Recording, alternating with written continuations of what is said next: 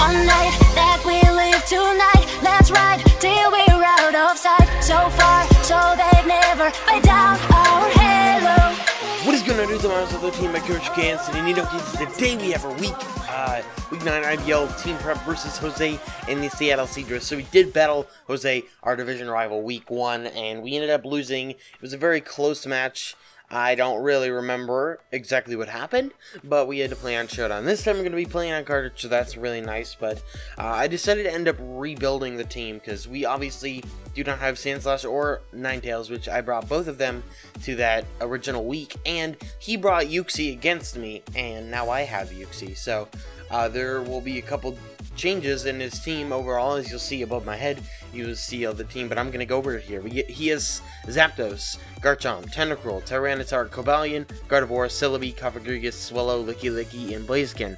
So my division has like some super scary teams. And reigning DBL champion, I don't know how the Season 3 is gone, if playoffs are over yet and whatnot. But anyways, I'm going to go over the team that I built for him and the reason that I have specific things on specific Pokemon. Some pretty cool stuff. First up, we got Hazel the Mew, as always, with the Medium Z, Psychic, Ice Beam, Aura Sphere, and Earth Power. So, obviously, Hazel, with its immense coverage, it just works very nicely against his team. He doesn't have anything that's super amazing against Hazel, which is the best part, because he's got, obviously, Tyranitar being a Dark type, and Cofagrigus being a Ghost type. Those are two types that are super effective against Mew, but at the same time, Tyranitar can be in on Hazel, but Cofagrigus really doesn't want to because it's more physically bulky.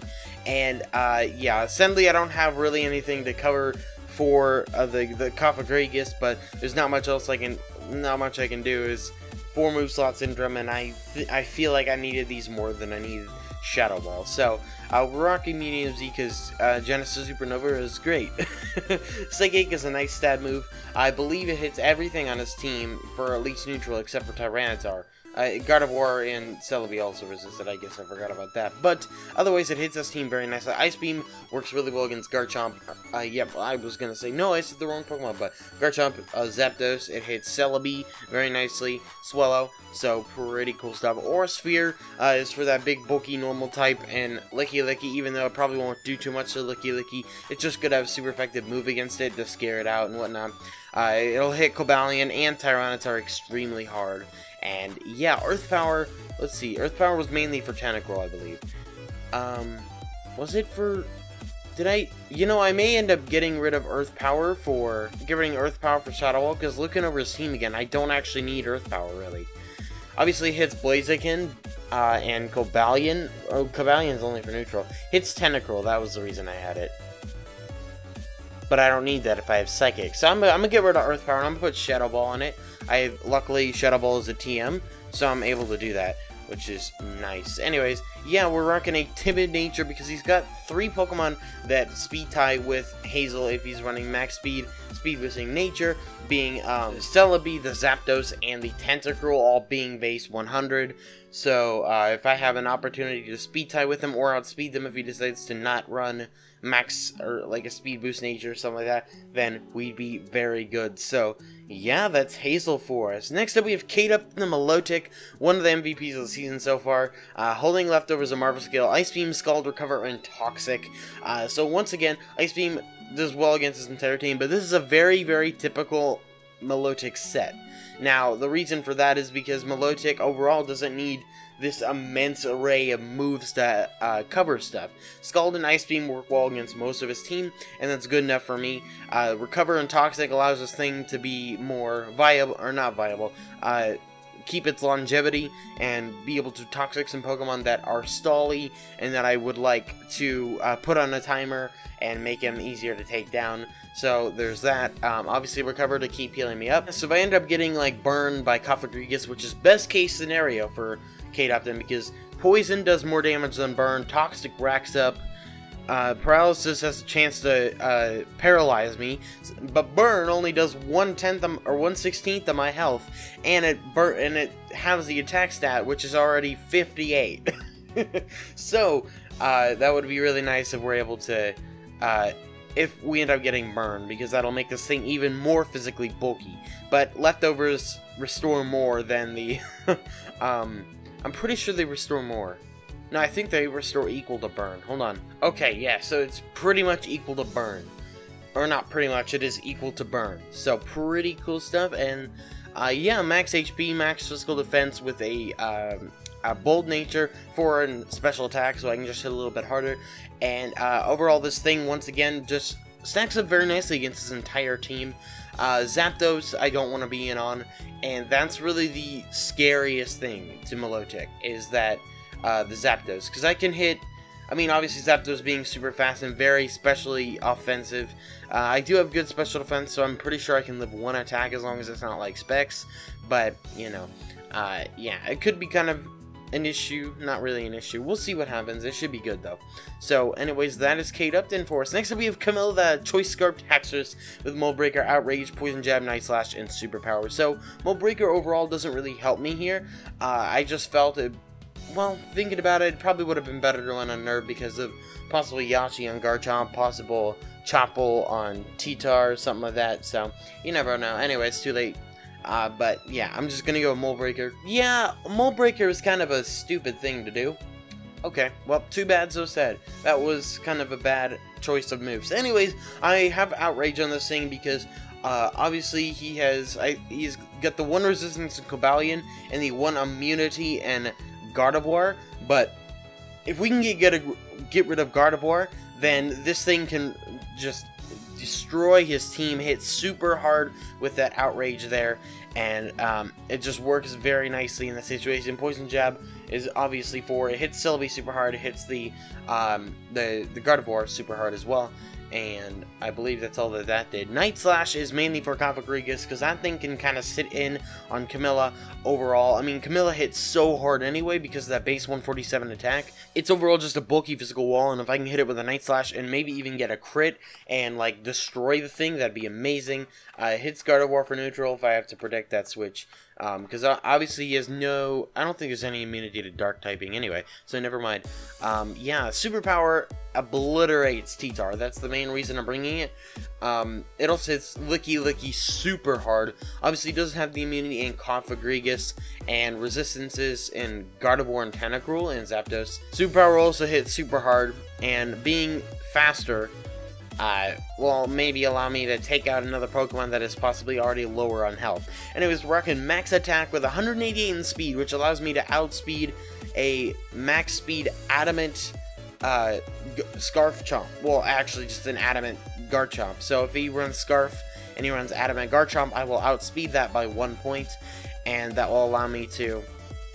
And I was able to put the rest in special defense so I can possibly live a hit better from some of his high-powered special attackers, but we're rocking Jolly, so I was able to put less in speed. So, pretty cool stuff. That's Camilla for us. Next up, we have a Pokemon that we played against, Uxie. So we're bringing it against his former team, holding leftovers with Knockoff, Ice Punch, U-Turn, and Stealth Rock. So overall, I really wanted to run a physical set on this thing. Psychic overall is a good typing against this team, but I wanted to run Ice Punch and U-Turn.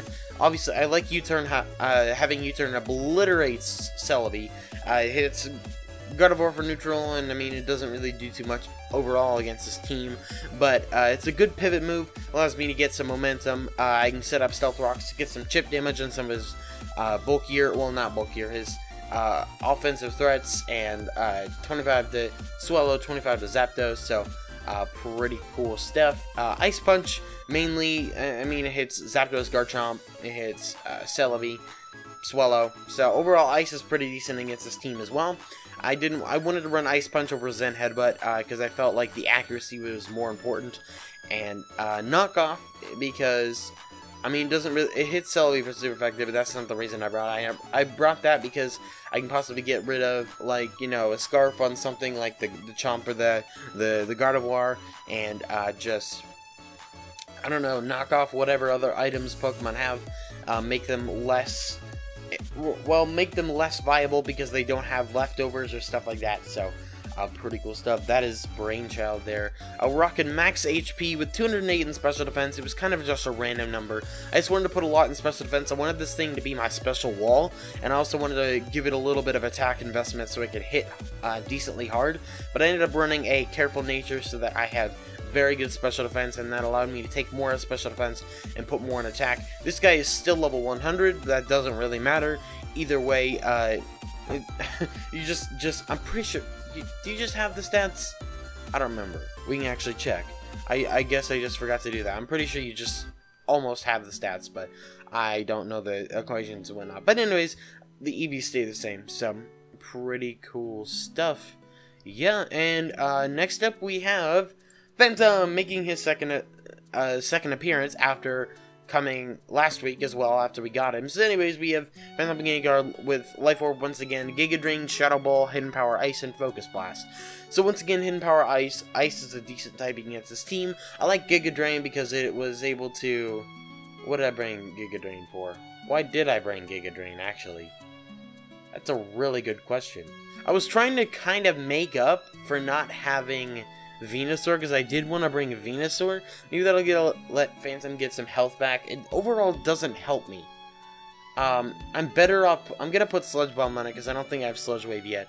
I'll maybe figure out where to find that, and I'll teach a Sludge Wave because Sludge Wave is more important than Giga Drain here. Anyways, Shadow Ball overall, I mean, it obviously hits Cofagrigus super hard. He's got 2 immunities in Swallow and Licky Licky, which do suck in that sense, but Shadow Ball overall is just it's a good.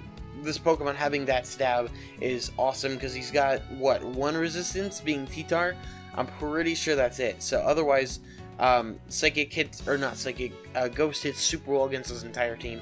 Not to mention, this thing also outspeeds, like, pretty much all of his team, actually. What doesn't he outspeed? Swallow. Swallow's the only thing it doesn't outspeed. Hidden Power Ice, Garchomp, Zapdos, Swallow, Celebi. Focus Blast obliterates T-Tar. Probably quote-unquote obliterates. It hits it very hard. It also hits Licky Licky very hard, and Cobalion as well. And pretty much it. So we have a very interesting set. I have enough speed to outspeed max speed Jolly, or speed boosting nature Cobalion, which is the next fastest thing after Swallow, base 108 speed. So that gave me 12 extra EVs, so I was able to put them in each defense stat, just boosting them by 1 point, possibly helping me out in the long run. So yeah, and I'm also going timid, so once again, so I can put less in speed, because I think I have to max, no, I don't have to max this thing out. I don't know, it doesn't really matter. Well, actually, if I weren't timid, I would have to max it out, and it still wouldn't even outspeed, so pretty cool stuff. That's Phantom. And finally, we have Toothpick, the Mudsdale. Once again, this thing is so good, mainly because of the stamina ability. This thing's just overall really bulky. So we're going to Assault Vest once again because I'm running a full attacking moveset with Coast Combat, Earthquake, Heavy Slam, and Rock Slide. Coast Combat, once again, Licky Licky and T-Tar hits those things super hard. Also hits Swallow extremely hard, as well as Rock Slide. Earthquake just overall is a decent move, and I don't believe he has anything that resists it that is affected by it. I think the only thing that resists it being Celebi, and Celebi overall, I wouldn't leave Toothpick in on Celebi anyway. Heavy Slam obliterates Gardevoir. I'm really keeping that so I can hit Pokemon like Celebi, because that's probably my best move towards Celebi. And I believe that's really all the Heavy Slam would do for me. And then Rock Slide, obviously hitting a Swallow and the Zapdos for super effective damage, and it doesn't really do much to anything else, but it also has a chance to flinch. So you never know, and it's the best.